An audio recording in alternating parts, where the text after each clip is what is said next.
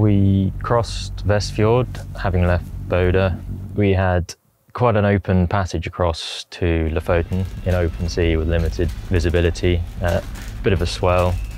We got to Lofoten and the weather kind of closed in. We had atmospheric kind of conditions. It was as dramatic as we kind of expected and hoped it would be. We are currently in Senja, or in a fjord on the northern coast. It's beautifully still. The winds have dropped, and as you can see, the colours now complement the boat a little better than they did before.